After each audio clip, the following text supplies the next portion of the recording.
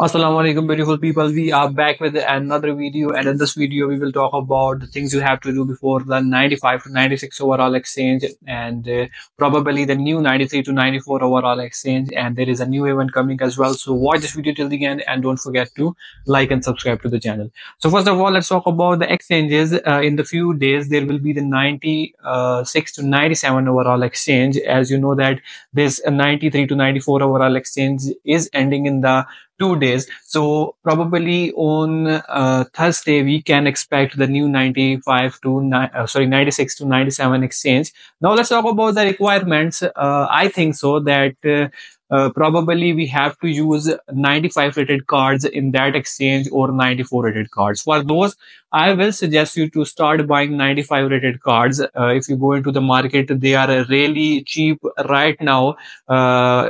I think they are available in at least 40 million. Rodri is available in 40 million. There is Muller, which is also cheap.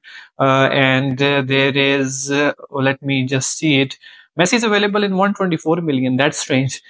This Rai card is available in less than 40 million. And Rodri is also cheap. So you can buy these types of cards in order to prepare yourself for the exchange, because when the 96 to 97 exchange will drop, and if they will have the 95 players requirement, then these players will be extinct from the market. There will be 999 plus supplies. So it's the right time to buy these players. They will help you in the future. And even though you can buy them for the investment as well, like if there is no requirement for the 95 rated cards, these card will increase in the future, like up to 50 million. And you can even use them in your lineups as well for upgrading your OVR. So this is the best investment right now for all of you.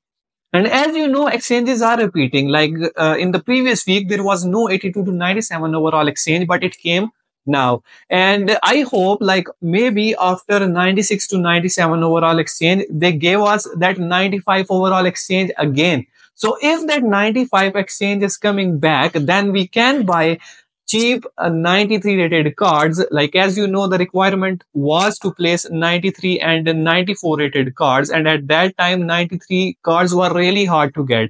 But if you look at here, now the 93 rated cards are available in 10 million. You can keep them for the investment, or you can also use them for your squad, and this is the right time to buy the cards.